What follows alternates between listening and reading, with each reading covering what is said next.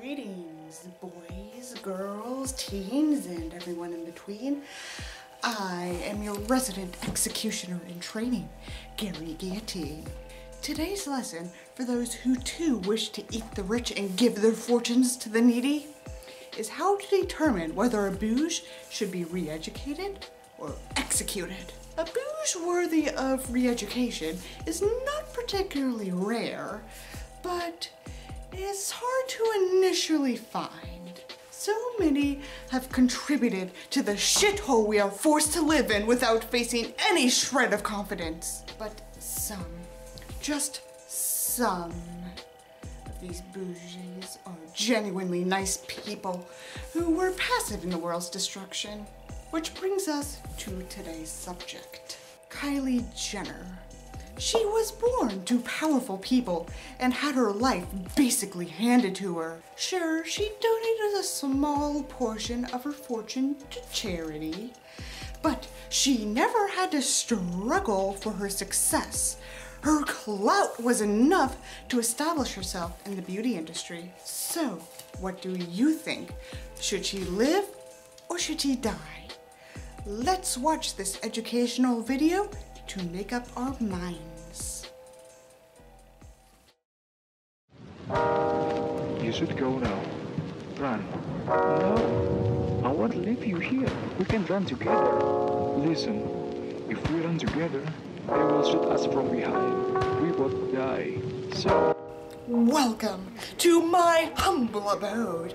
I, your goth mother, have been expecting you. Come, spend an evening with me, where we'll dine on the finest of China and bathe in only the most organic essential oils. I promise you that once you gain a taste for the 1%, you'll never want to leave. Before I continue, I must confess, I am not rich. This bathroom's from Amazon. This wine is from my parents. The glass is plastic, and I live in a studio apartment in my parents' property because I am fucking broke. But do you know who isn't faux rich? The House of Kardashian-Jenner. All of its members have net worths well into the millions, successful business ventures, a motherfucking TV show. Hey, Court. Hi. In my generation, however, Kylie Jenner takes the cake for being the most influential out of all of them. She has almost $1 billion in net worth from her endorsements and business ventures, and I bought a bunch of her makeup to show my support for her lifestyle. But, dear viewer, you may be wondering, how did she do it? How did Kylie become the world's youngest self-made billionaire? Let's find out. After my disclaimers, of course. Number 1, please do not harass anyone I mentioned in this video. Number 2, I was not endorsed or paid to make this video. Number 3, yeah.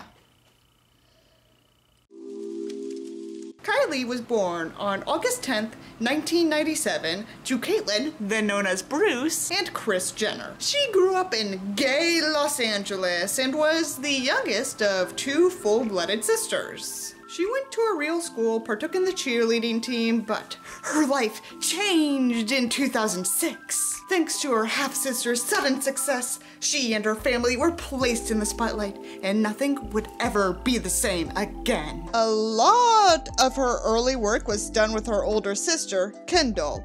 The two were asked to host screenings of cinematic masterpieces like Glee, the 3D concert movie, and The Vow. Remember that classic? Their charisma and flawless fashion sense landed them the title of Fashion of the Year in 2011, and it was all downhill from there. Thanks to this attention from the media, Kylie was able to launch some of her own fashion lines with Kendall, teaming up with the likes of PacSun. It was actually quite fashion forward given what was considered chic in 2013. I'll give them props for that. The collaboration was a success, and the sisters soon made their own jewelry, shoes, and other clothing with more successful brands. In 2015, however, Kylie was able to make her own mark. How? Kylie Cosmetics was born! From these lip kits and eventually expensive face brushes and provocative blushes, her company got valued at around $800 million in 2018.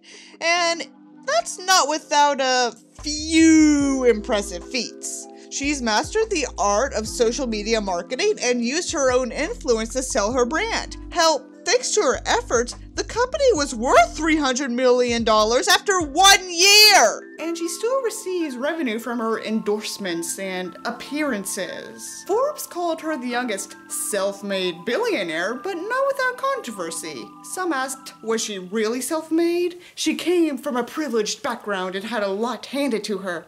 And here's my answer. No.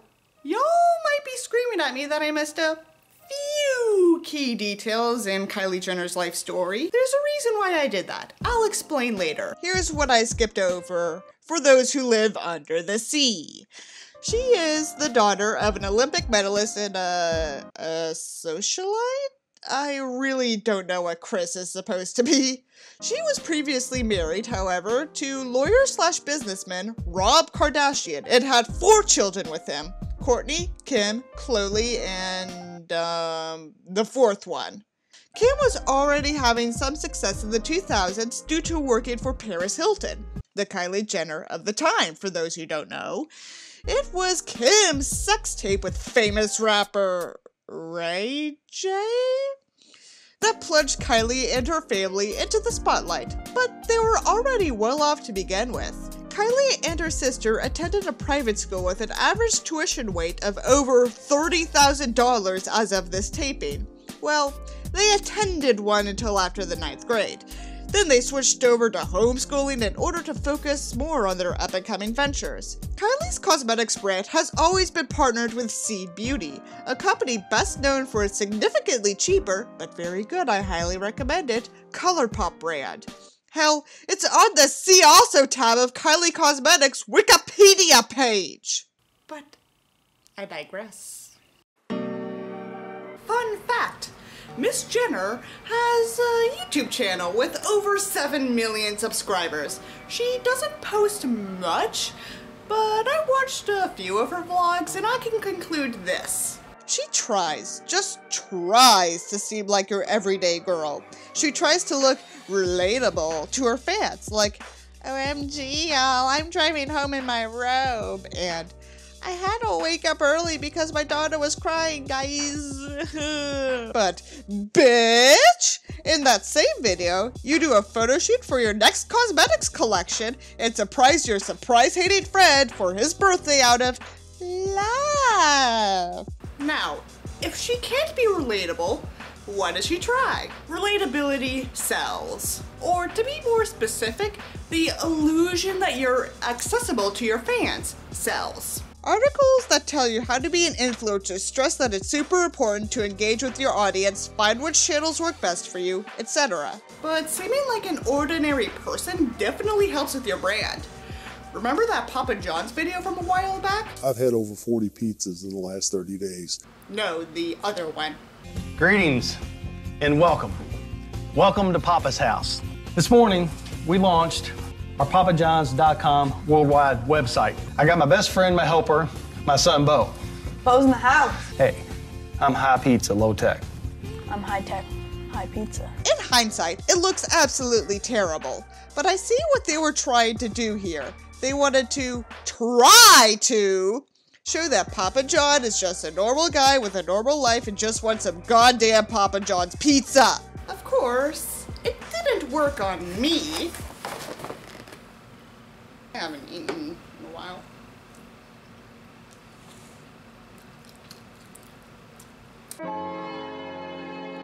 So why did I initially leave out the significant details of Kylie's life? Well, without them, it sounds like a kind of classic American success story. J-Doe is born in rags, or not rich, whichever is more convenient. They'll work hard, often at McDonald's or something, while attending college. They graduate with high marks and have a job here and there, but they'll always have a dream. And with hard work and dedication, their dreams come true, and they become a billionaire. This is the story peddled around for people like Jeff Bezos, Bill Gates, Elon Musk, and so on. But like what I did earlier, key details have been left out of their success stories. One interesting retelling of Jeff Bezos' life comes from Minute Videos, responsible for such classics as... oh no.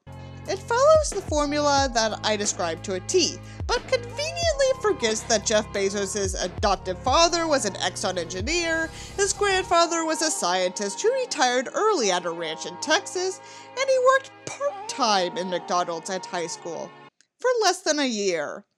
And he was named Times Person of the Year in 1999 for his innovation in the online market industry, which was still in its infancy at the time. The "I never wanted to be rich" claim he stated was also disputed by his high school girlfriend. Jeff always wanted to make a lot of money. It wasn't about money itself. It was about what he was going to do with the money, about changing the future. Oh, and before you scream at me in the comments, Bill Gates was the son of a lawyer and a businesswoman. Elon Musk's father owned an emerald mine, so they had a high-class lifestyle. So there! But why though? Why must these billionaires lie about going from rags to riches? Because if they seem relatable, you'll be more likely to buy their product. I'm sure this happens in more places than America, but society tends to sell success to us. They say that these people were just like you, living their lives one day at a time while not having a bite to eat or a place to call home. Then, once opportunity knocked at their door, their lives changed forever. And you too, if you're lucky and or talented enough, can become rich.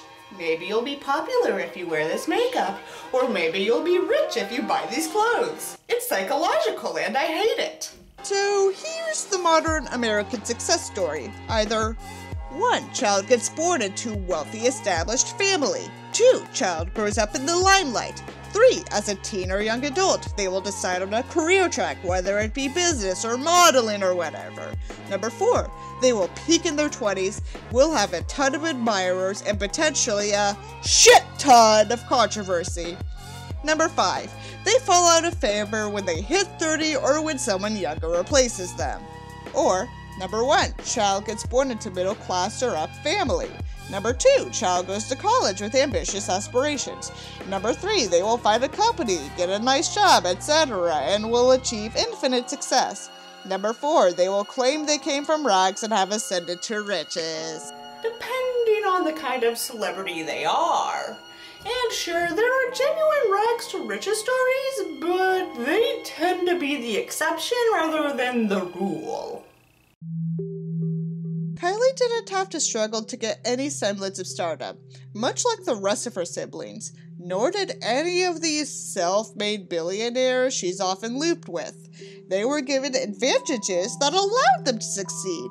It's as simple as that, my loves. But she's still popular. Even I can't escape her from time to time. If you're familiar with deep Flowergothic lore, you'll know I've been on and off working on a superior version to the shitty Queen musical.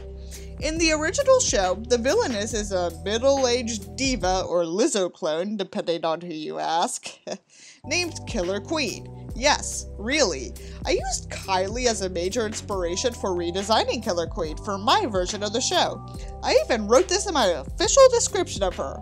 Behind her Kylie Jenner-esque facade, though, she is ruthless. So, what did you do? Keep in mind, my dears, that the success stories we're surrounded by miss a few key details that make them a lot less impressive. We can't ignore them, but we can be critical of them. And with that, I take my leave.